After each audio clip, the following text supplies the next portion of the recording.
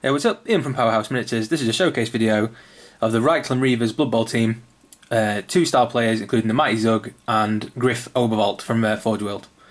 So this is just a box standard colour scheme, but I spent a long time painting these ones. The customer paid for like my display level painting. Display is a bit subjective, obviously, because I think everyone does a slightly different thing. Some people have levels and tiers and things like that. But I've tried my best with these, and so I will show you up close the Mighty Zug.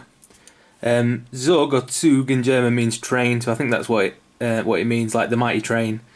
He's an ogre. He doesn't look that big actually, because he's leaning forward so much. So you see him next to a player, he's like the same sort of height, but you can tell that he's like an absolute monster. I think he's like 7 foot something.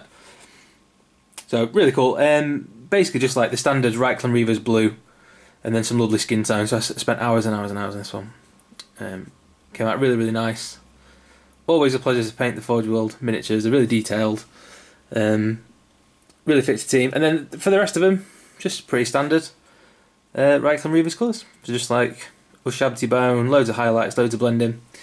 The customer's putting his own numbers on with the transfers. He didn't send me the transfers across, so he's going to do them all himself. So that's the only other thing that I would put on these miniatures, is like the player numbers. And some people like don't really call them, but they go around the rim of the base and it tells you what position the player plays.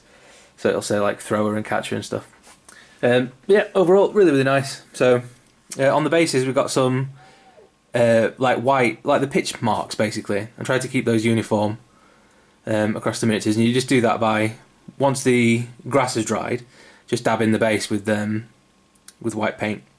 Also gone for a little blood effect across some of the metal weapons. Nothing too dramatic, and nothing really like spattered or anything like that.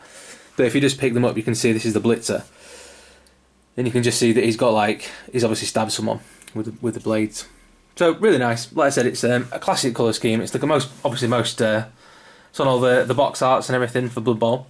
So really happy I got to paint one up to a really good level, and for a really cool customer as well. He's a nice guy. So that's it.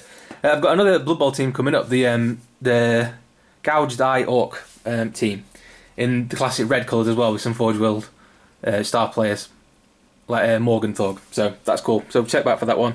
And that's it. Cheers for watching.